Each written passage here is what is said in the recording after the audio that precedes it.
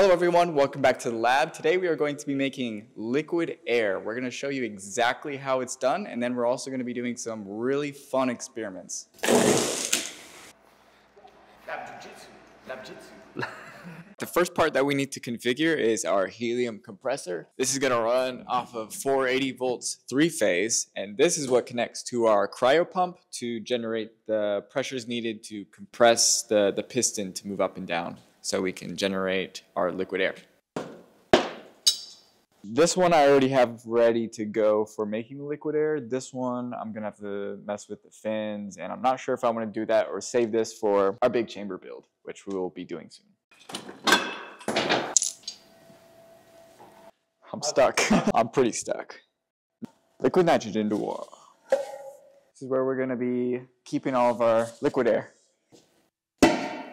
I just noticed our helium pressure is almost 0, and that's obviously not what we want. So luckily I have another helium compressor, and I just looked at the supply and it is higher, so we're gonna use that one instead. That power, we're gonna have to move some transformers around. My beautiful wiring. Oh, we're gonna see if this works. I'm gonna get some safety glasses just in case something. Product placement.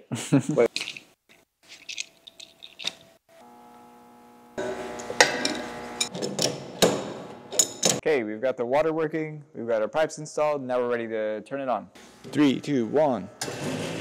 To give a basic overview of how this system works, we have a compressor and a cryo pump. The compressor uses high pressure helium to send to our cryo pump, which pushes and pulls the diaphragm, which is able to remove heat from this specific point here and send it back to the compressor, where it's able to heat exchange it into a liquid cooling system. We've got our liquid air. It is a beautiful 70-degree Chicago day, so we are outside.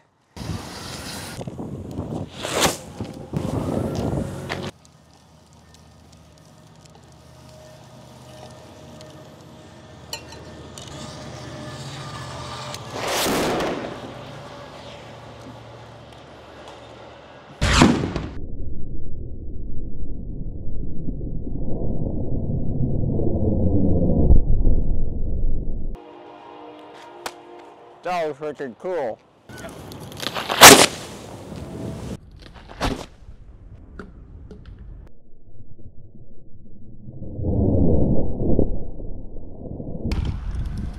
Think there's option for us?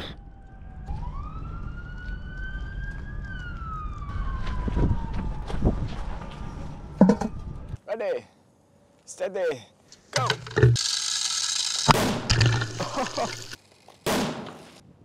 That was cool. That was so cool.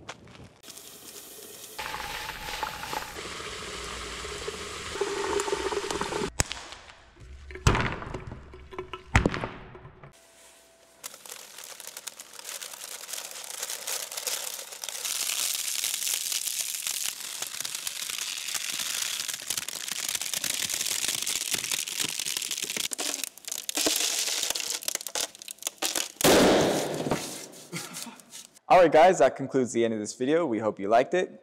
We still have quite a bit of liquid air left, so if you have any ideas on what we can do, leave a comment below. And remember to subscribe so we can keep doing what we're doing, and we will see you in the next video.